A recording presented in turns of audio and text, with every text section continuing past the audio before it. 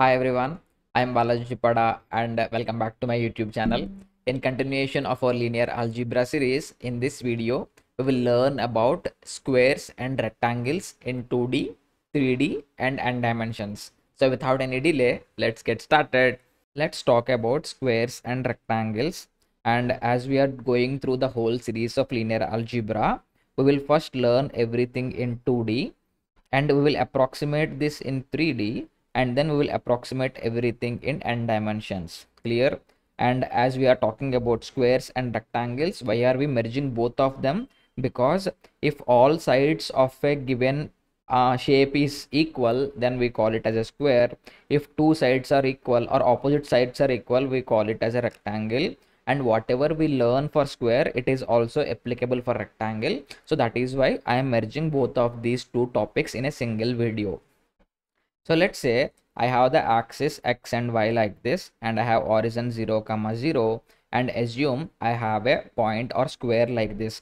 So this point is basically 2 comma 5 because x comma y, and this is 6 comma 5, it is 6 comma 9, and it is 2 comma 9. So this is a square. And if you notice, the sides of my square are parallel to the axis that I have. And we also have other types of squares in which my square or sides are not parallel to my axis. So this is a square and these sides are not parallel to our axis, and we will talk about this in the later part of this video. But right now focus on the squares in which the sides are in parallel to the given axis, and then we will approximate what to do if parallel is not there.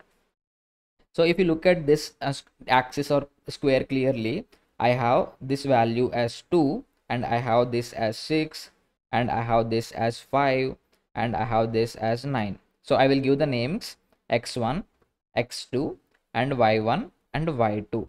Clear? Now what I will say, the traditional equation of line is y equal to mx plus c. So what I would do, I will keep m equal to 1 and c equal to, let's say, minus 2 and y equal to 0. Now this equation would become x equal to 2. Clear? So what is x equal to 2? This is a line which is looking something like this. Now we have to learn, given any point, let's say p naught, and I will say xi comma yi, I would have to define whether this point lies on my square or inside my square or outside my square. That is our main motto, right? So how are we going to do it? As we have learned right now, x equal to 2 is a line in which we have a equation or line in parallel to my y-axis. So if I say x greater than 2, what does that mean? So all of these points are on this side of the line. Clear? That is what x1 greater than 2 means, right? And if I say x less than 2, all of the points which are lying on this side. Now basing on this one condition or one logic, we can define whether a point is given inside a square or not by using some if else conditions.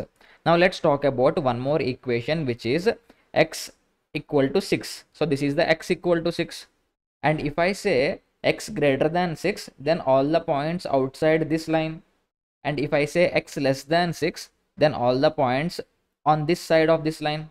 So that means here I am covering these points, right? So if I say as a condition, if my x1 greater than 2 and also x2 less than 6, if this condition is met, then my data falling in this region.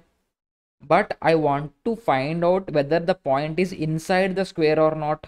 That means I would have to find conditions for the y-axis as well. Clear? So these two are equations, which is y1 equal to 5 and y1 equal to 9. So if I say y1 greater than 5, then all these points, and y1 less than 9, that means all these points. So if I combine this with y1 greater than 5 and y1 less than 9, so if a given point satisfies all of these conditions, then the point lies inside my square. Clear? If any of these are violating, then my point is not lying inside my given square. Hopefully that is clear, and we can approximate the same thing for the rectangle as well. So by using these equations, let me summarize this. So let's say I have this axis and I have a square like this, and I have values x1, x2, y1 and y2. So let's say I was given a point p0 which is xi comma yi. Clear? And this xi should be greater than my x1 because it should be on this region, right? So if xi greater than x1 and xi less than x2, and also yi greater than y1, this one, and yi less than y2. So if my given point xi yi satisfies these conditions, then I can conclude that given point p naught lies inside my square. And I can say the same thing regarding rectangle as well. Let's say this is my rectangle and we call it as x3 and x4 and then y3 and y4.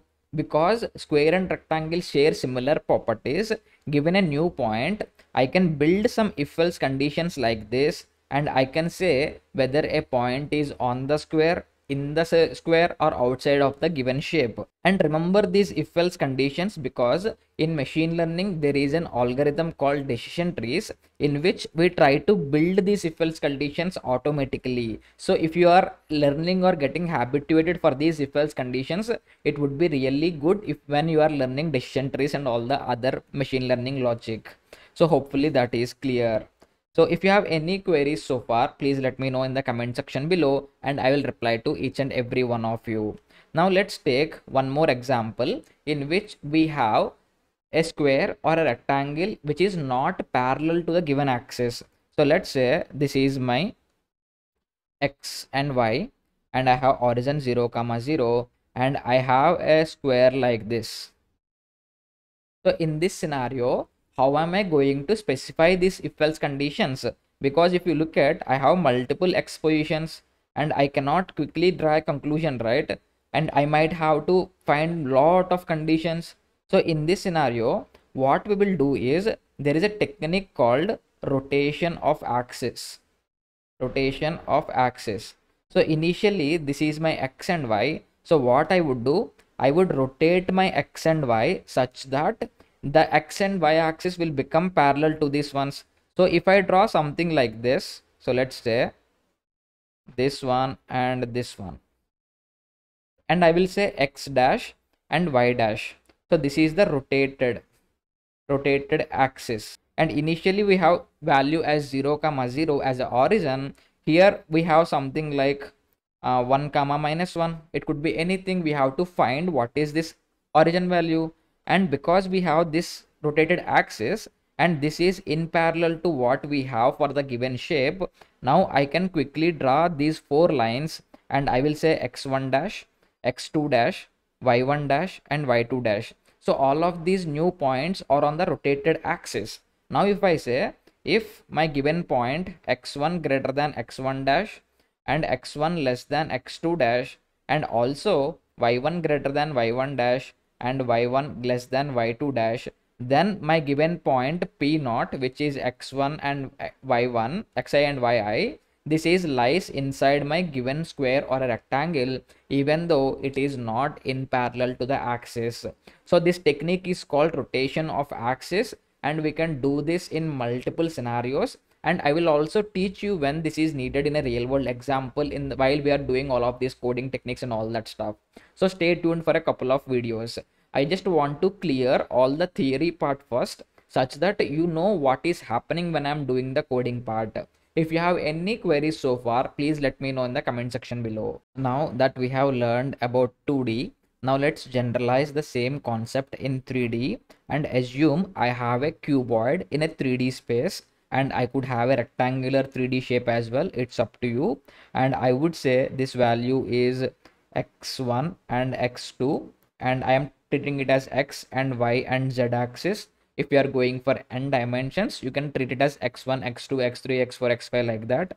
And here I will say y1 and y2, and on the z axis I will say z1 and z2. Of course it is hard to visualize this in the z axis, but this is what I can come up with. You have to Google what is a cuboid and visualize what is happening. But when you have a cuboid in a three-dimensional axis, you have all of these values on all of these planes. And let's say I was given a point P0, which is x1, y1, sorry, x0, y0, and z0. Let's assume like that. And now I have to confirm whether this point lies inside my cuboid or not. So what we have learned, whenever we have this point, we have to compare the component with the x values and y component with the y values and z component with the z values. So I would say if x0 greater than x1 and x0 less than x2, and also y0 greater than y1 and y0 less than y2, and y0 z0 greater than z1 and z0 less than z2. So if my point satisfies all of these conditions, then p0 lies inside cuboid. And any of these conditions are not satisfying, then p0 doesn't lie inside my cuboid. So if we talk about multiple axis and dimensions, and we take the point p0 as x1, x0, x1, x2 up until xn, and we have to take the axis, let's say axis as x11, x12, x13, and x1n. So we have to take all of these points on all of these axes, and each of this component will have to lie between those points if you're talking about n dimensions. It's a little bit hard to explain it as well, but I hope you got the point on how to generalize the concepts of 2D and 3D to the n dimensions. And that's all for this video, guys. Hopefully you learned something new from this video, and if you are liking what you are watching, a sub to the channel would be amazing, and click that bell icon to get notified daily. We will meet in the next video. Bye bye.